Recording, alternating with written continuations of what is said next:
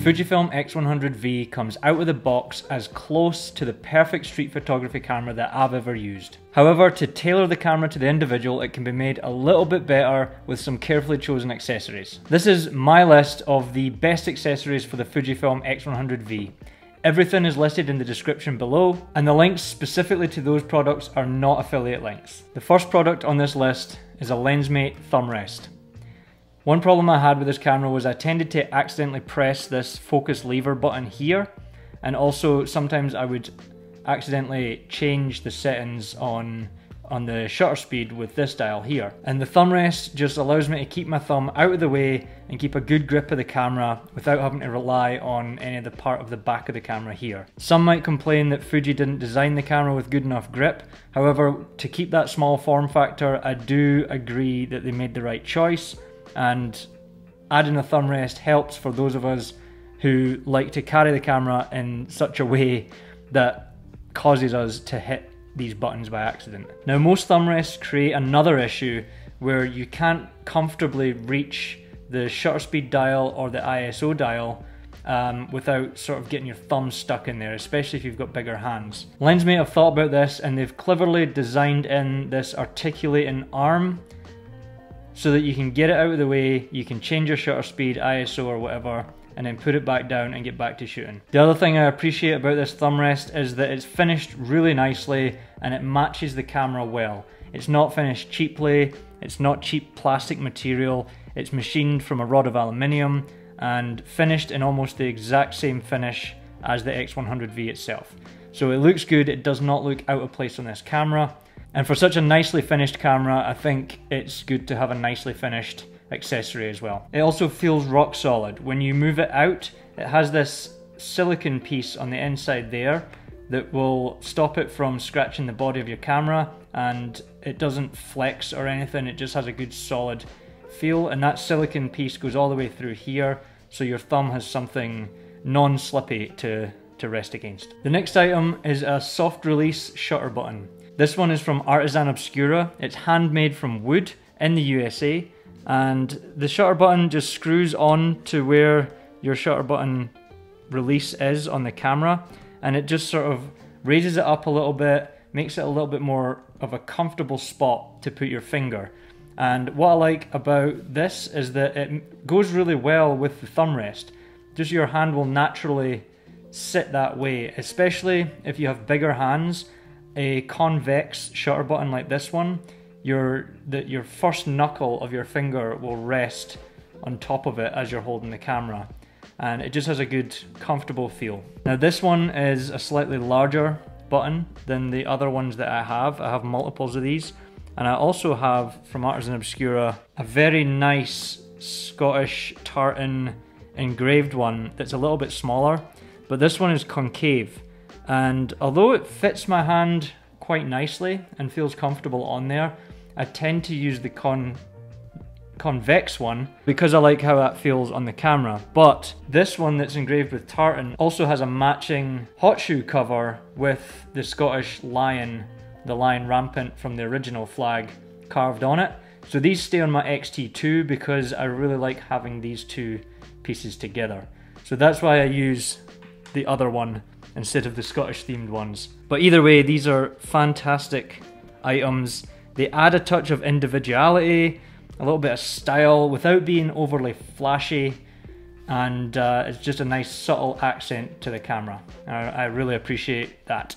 The X100V is the first camera in the X100 series that includes weather sealing. But the camera is only most of the way weather sealed out of the box, and you have to add a filter to the front of it in order to complete the weather sealing, because this element here moves in and out, and I guess they were not able to engineer in a way to not have that happen and still have the camera be so small. So I have a filter adapter here from a company called Squarehood, and in order to put it on you have to remove this little ring here and then screw the adapter onto the filter thread there, and then you also get your filter. This is an old B&H UV filter that I had on another lens, but you can get really good filters that are clear and not UV haze filters, and they can be fairly cheap, but I would recommend not getting the cheapest of these. I would recommend getting something that's half decent. B&W make these filters that are pretty good. Tiffin also make high quality ones. And if you're in doubt, go with the Fujifilm one, it's just a bit more expensive. So although it makes the camera slightly bigger, which is unfortunate, it does allow it to be weather sealed, so it just gives you a little bit more peace of mind going out in the rain. Now the downside for me with adding a filter is that I now have this large area that I tend to get fingerprints on the camera, especially when I'm walking the dog and putting the camera down to my side. When I reach for it, I tend to like get my finger on the front of it, and I kept having to clean them. And in hot days in the summertime, I tended to get a lot of sunscreen on there as well, so it was kind of a pain. So by adding this square hood lens hood, I found that it has stopped me from my fingers getting onto the lens for a start. It's also one of the smallest lens hoods that I could find for this camera. It's nicely made and finished very similarly to the camera, so it's high quality. So not only is it the best looking lens hood for the X100V, but it also serves that purpose for me where it stops me from getting my fingers on the lens or on the filter itself.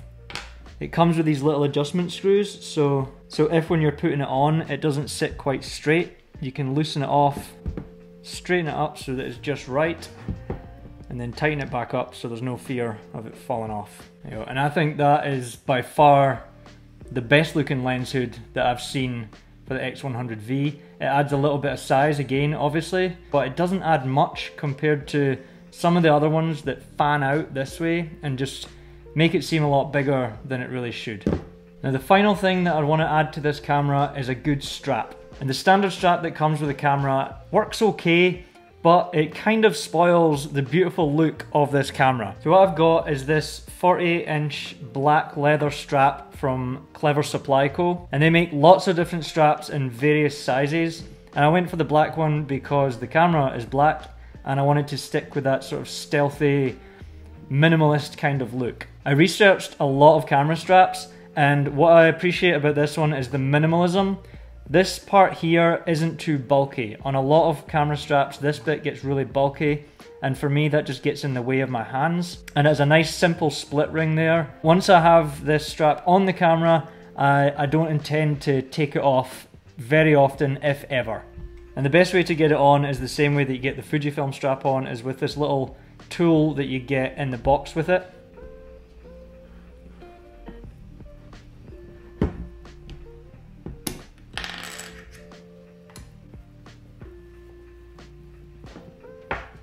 I got this strap in 48 inches, which is one of the larger sizes of it, and most people are getting them around about 40 inches. And the reason I got the larger one is because I put the camera over my shoulder when I'm walking the dog a lot, and I like to have it nice and long so that when I've got a jacket over the top of it, it's not going to be too tight when I'm wearing that. So the longer one works well. And then also in the summertime when I'm wearing just shorts and t-shirts, it's long enough that it sits down by my waistline, and therefore this doesn't jag into the back of me. So I thought carefully about the length of strap that I needed and what would work best for the way that I shoot. And when I'm out shooting streets, I tend not to have it over my shoulder, and I don't really like having it around my neck either. I like to have the freedom of having it around my wrist. This strap is thin enough, and it will just wrap around my wrist a few times, and that gets the strap out the way, and it gives me some extra security, so if I drop it, it's not going to go too far. The other thing that I appreciate about the leather strap is that the more I use it, the more this is going to soften up and sort of conform to the way that I use it, and it's just going to have this nice sort of aged patina about it and look awesome. It's also nice and thin, so it kind of suits that minimalist style of this camera.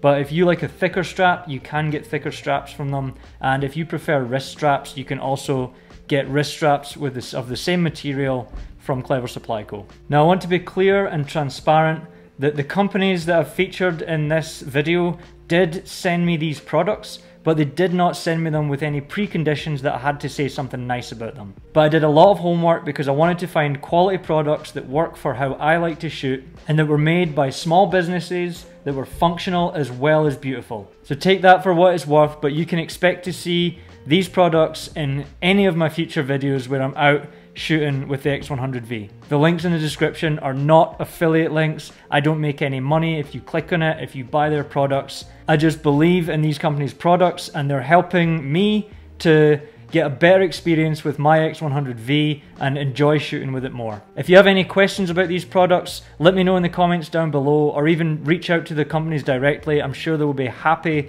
to answer any questions you have. If you enjoyed this video, hit the like and subscribe button. I make new videos every week. And if you have the means and want to support the channel, consider buying me a coffee at buymeacoffee.com/the Liam Gordon. It will go towards me paying for fuel and travel and parking to go out and travel around and shoot street photography and make free videos to put on the internet to help others hopefully shoot better street photography as well. So thank you very much for watching. I'll see you in the next video.